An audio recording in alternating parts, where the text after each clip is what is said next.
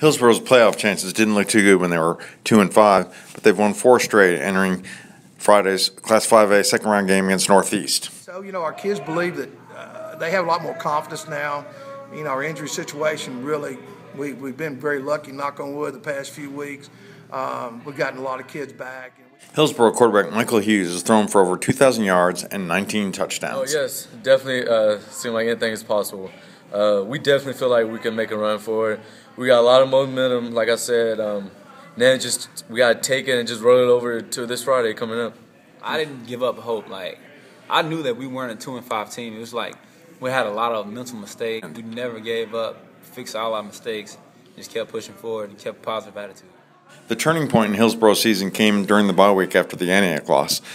The Burros knew if they won their last 3, they could still get in the playoffs. At that point, it was just like, what do we do? We knew our backs were on the corner, and we had to fight out, and we had to find a way to win. And since then, we've been on a 4-game winning streak, so we're rolling now, so everything's good. Offense has been rolling, so it gives our defense a little bit of leeway. But our defense has came up with some big stops. We've had our ups and downs this season. We've had injuries.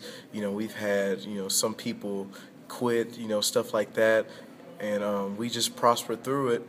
And we hit that bye week, and our coach told us we need to go 3-0 to get to the playoffs. So we did that, and then we took care of Beach, and now we're here in the second round. We're getting a home game.